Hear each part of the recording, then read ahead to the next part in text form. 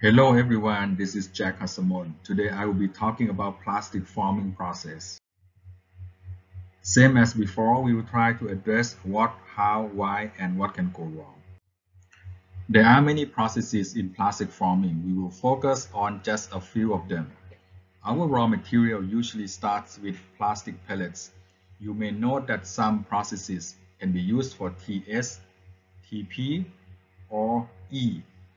What does that mean? TS stands for thermoset plastics. It contains polymers that cross-link together. This messy cross-linking makes it difficult to untangle or reorganize polymer chain. Thus, TS has irreversible chemical bonds. It is also difficult to remelt and very heat resistant. An obvious example is melamine, which is used for plastic plates or bowls.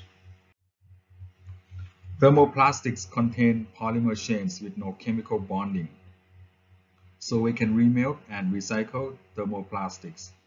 These types of plastic are also in our everyday life. Polyethylene PE is used to make plastic bottles. Polypropylene is used for food packaging. Polyvinyl chloride PVC is used for piping. Elastomers are many rubber, including synthetic rubber, polyurethane or PU. This type of material can recover to original shape after being stretched. So let's get started on our manufacturing process, shall we? Here is plastic extrusion process. Plastic pellets is fed to hopper. It will come down to screw. Since screw barrel is heated, plastic pellets will melt into liquid state with high pressure coming out through the die. This works the same way as aluminum profile extrusion. Here we have plastic profile extrusion. If we want to make plastic products that are not long profile, we can change the die to nozzle and attach a mold to the nozzle. Mold will allow liquid plastic to solidify into desired shape. This injection molding process is very similar to hot chamber die casting process. We need an ejector in the mold to help pushing our products from the mold. Since thermoset plastics has high melting temperature, we need to heat the mold so that liquid plastic doesn't solidify too quickly. Most of the time, injection mold is very sophisticated. Engineers need to visualize how liquid plastic flows into and fill up the mold. Then how to separate mold pieces to take the products out and removing material flashes. For example, in this picture, mold has 3 plates. These plates will separate from each other during each injection cycle. Then, when they come back together, these 3 plates will have to be fitted exactly at the same position every time. We will not get into specific details here, but you can appreciate the fact that designing a mold is another class by itself. In this lecture, we will not go into why the process works, though you can see what are the process parameters involved. Injection pressure, liquid plastic temperature during injection, and cycle time are the main ones. After being ejected from the mold, products are cooled down naturally.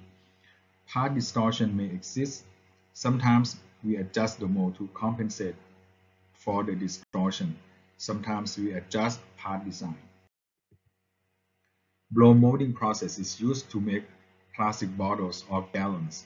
We start by extruding plastic tube, which is called parison, into a mold cavity. Then we apply high air pressure into parison. Parison will expand and fill up the mold. Another approach is to perform the process continuously. We extrude the product from parison in step 1. Then indexing table moves parison to blow molding station for step 2. Blown bottle is moved to stripper station to remove flashes from the bottle. This figure shows only one bottle. Nowadays, many bottles can be processed at the same time. Another form of extrusion is plastic sheet or film extrusion. We extrude plastic into a flat die, spreading plastic into thin film. Sheet thickness can be adjusted by die lip. If we want to make plastic bag, we can extrude plastic film into cylindrical cross-section. In this case, the die is cylindrical shape, and we need to provide air pressure to stretch the frame outward. Once plastic frame cools down, we collect them into a wind-up roll. Just to give an example, if you want to make plastic bag with 400 mm width, the fully blown plastic bags will have 800 mm perimeter or circumference. So the blown diameter is 800 over pi or 255 mm. Generally, plastic film will be blown 1.5 to 2.5 times of extrusion die diameter. So our extrusion die diameter should be in the range of 102 to 170 mm. Plastic film that we make from extrusion process can be formed in three-dimensional shape. This process is called thermoforming. Depending on the feature we want to create, we can use an upper or a lower die to make this 3D shape. We need to provide heat to soften plastic film so that it can be formed. Plastic boxes for sandwich are made with this thermoforming process. Very thick plastic sheet can be formed this way also. The next process is very popular for rubber. In compression molding, we prepare raw material into certain shape. We call this pre-shaped raw material a charge. We put a charge in a mold cavity. We provided heat and force the charge into mold shape by a punch. This forming process takes some time, as we need to slowly change the shape and cure material into final state. After the process, rubber is cool. It could not be reprocessed or reshaped. When we want to make sure that the final product is properly filled, we may need to provide enough charge to create flashes. Sometimes the mold can be complicated, having more than one piece to create specific feature in the product. For example, we have a die sliding on top of mold to assist part forming. This type of die is called undercut.